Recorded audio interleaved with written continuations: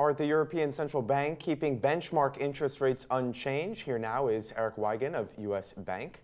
So, Eric, the ECB saying it expects interest rates to, quote, remain at their present levels for an extended period of time and well past the horizon of net asset purchases. So that's a pretty significant development.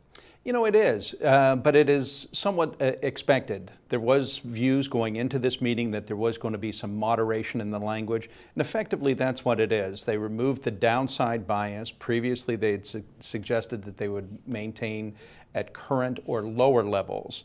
So they removed the language regarding lower, and as a dovish tone, they've issued language suggesting that it's going to be for an extended period of time.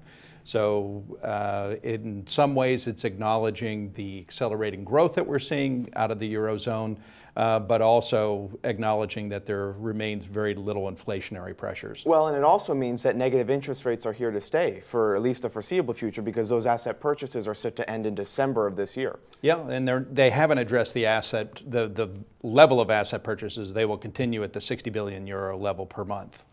And because there was debate in the ECB over whether to get interest rates out of negative territory and then end the stimulus, but clearly the ECB throwing cold water on that idea. Correct. I think they'll, like we've seen with a lot of central banks, they'll tend to err on the side of caution,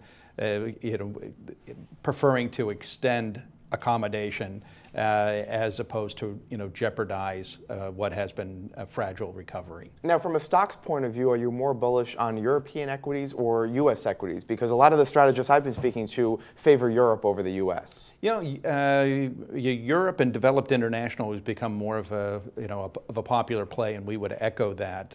We do think that we are seeing political risk receding in the Eurozone. We are seeing improvements as far as the economic activity, whether you look at GDP or industrial production levels, they're improving.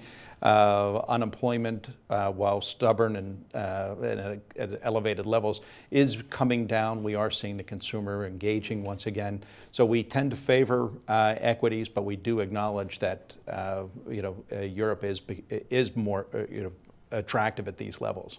And it's also because the European economy seems to have more room to run. They're at the earlier stages of the economic cycle than perhaps we are here in the U.S.